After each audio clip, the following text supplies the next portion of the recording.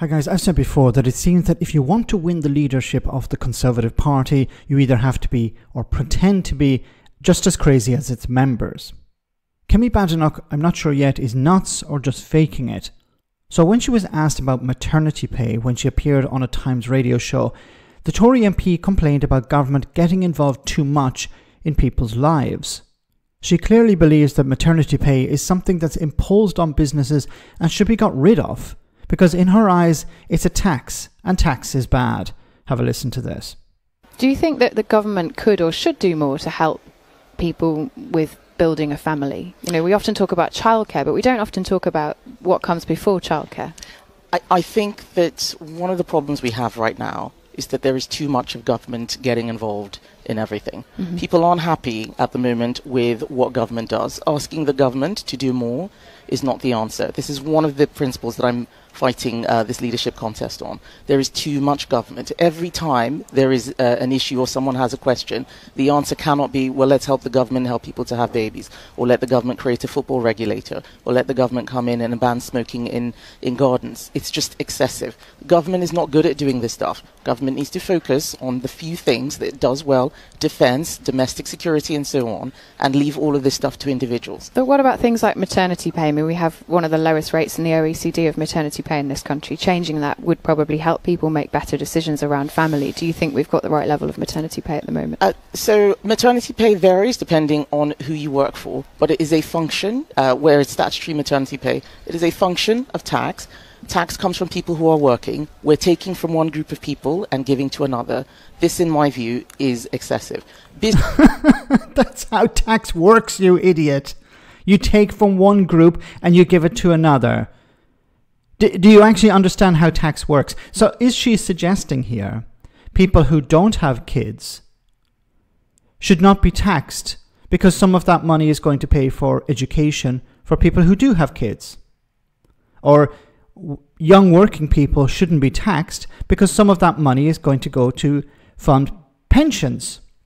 Or the elderly who require, more medical care than younger people?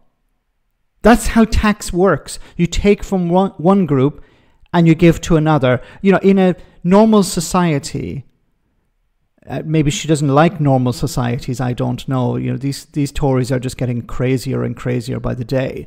But in a normal society, we understand as part of the social contract that, I pay into something. I don't necessarily always get something back, but that's part of living in a society. Businesses are closing, businesses are not starting in the UK because they say that the burden of regulation is too high. So sorry, but this is a Brexiteer. Somebody who campaigned for Brexit, still supports Brexit, thinks Brexit was a wonderful idea. And she's complaining about too much regulation, too much red tape. When the UK was a member of the single market, there was very little red tape. When the UK left the single market, which she thinks obviously was a good idea, regulations went up. See, these people are libertarians. What they want is no government, in a sense, or almost no government. As she said, we should just focus on defence and internal security, but leave everything else to the market. But regulations are not necessarily a bad thing. They can be a very good thing. They're there to protect consumers, for example. They're there to protect workers. They're there to protect citizens.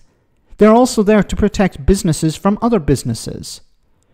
She wants to live in some sort of Wild West where there are no regulations or very minimal regulations. But you need, as a functioning society, regulations, once again, to protect consumers, protect citizens, and even to protect businesses from other businesses. Maternity pay is excessive. I think it's gone too far the other way in terms of general business regulation. We need to allow businesses, especially small businesses, to make more of their own decisions. The exact amount of maternity pay, in my view, is neither here nor there. We need to make sure that we are creating an environment where people can work and people can have more freedom to make their individual decisions. Well, it's here nor there for people who can't afford to have a baby, isn't it? We need to have more personal responsibility. There wasn't any maternity pay and people were having more babies. We need to make sure... Well, that's because women often had to not work. They had to stay at home. So is that the solution? You're putting words in my mouth. No, she's not putting words in your mouth. She's coming to the conclusion of your argument.